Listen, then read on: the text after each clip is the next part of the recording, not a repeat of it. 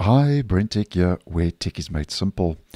So if you find yourself browsing using Chrome's Incognito mode, the new Incognito window, then just to let you know about a small change that will be rolling out soon to the browser.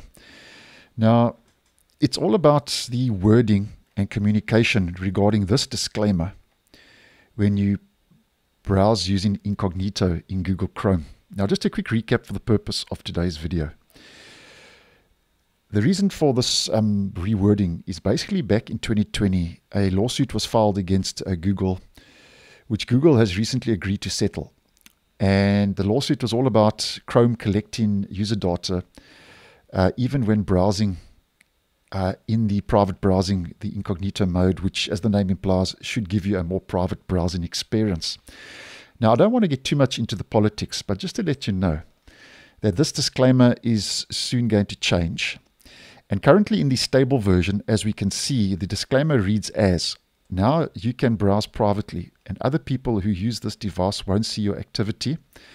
However, downloads, bookmarks, and reading list items will be saved. So basically that's the disclaimer that wasn't effective enough due to this lawsuit, and that's why the lawsuit was filed as an example.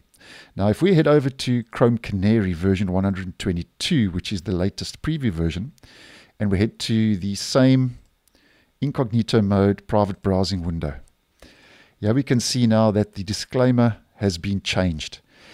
Although the last sentence is basically exactly the same, the first two are slightly changed and the wording and communication are different. It says, others who use this device won't see your activity, so you can browse more privately. This won't change how data is collected by websites you visit and the services they use, including Google. Downloads, bookmarks, and reading list items will be saved. So that's basically how it's been changed to make everybody happy. And I just wanted to put it out there in case you do see this change. And this is currently in Chrome Canary 122. So I would say in the next 2 or 3 versions of Google Chrome, this could roll out, and this disclaimer and the wording and communication will be changed. And although the wording has been changed, basically private browsing, nothing has changed with functionality. Everything will operate as it did, even though the disclaimer has been changed, how it currently is over in the stable version. So thanks for watching, and I will see you in the next one.